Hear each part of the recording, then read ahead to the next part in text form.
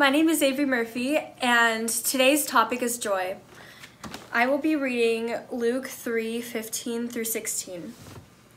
As the people were in expectation, and all were questioning in their hearts concerning John, whether he might be the Christ, John answered them all, saying, I baptize you with water, but he who is mightier than I is coming, the strap of whose sandals I am not worthy to untie. He will baptize you with the Holy Spirit and with fire.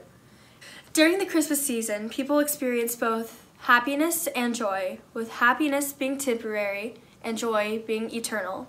In this story, people were looking for happiness in John, but John pointed to Jesus, who offered them the Holy Spirit, which is something more eternal.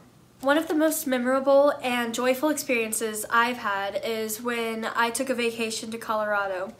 Now, there are some mountains in Texas, but when I was able to go up into the real mountains in Colorado, it really changed my point of view, and it was just breathtaking and beautiful, and just made me really, really joyful.